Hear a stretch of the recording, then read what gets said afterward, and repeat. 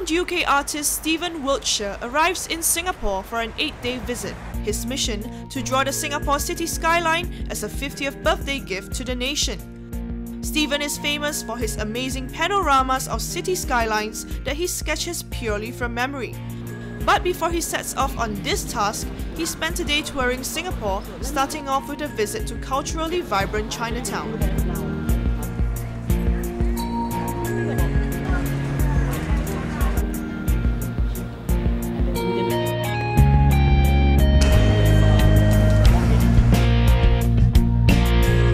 Just looking around, we went on old temple in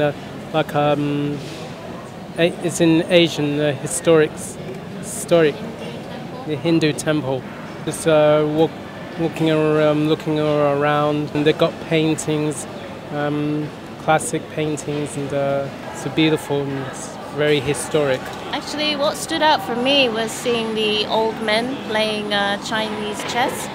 And you know, this old man with his top off, and you can see he's probably about 80 or 90 years old, and he's thinking really hard about what his next move is. This is something you don't get to see in the UK, so it was nice to see that.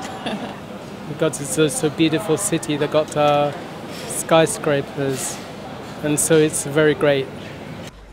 But it's not so much the history that fascinates him, it's the architecture. This is evident even in the souvenirs that catch his eye.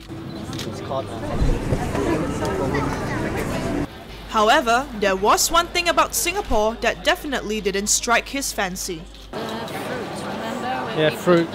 Oh yeah, because I didn't like it, I don't like the taste. Today, Stephen takes in Singapore at ground level, but tomorrow a chopper ride over the city for a full aerial view. Then we will witness him put it all down on canvas.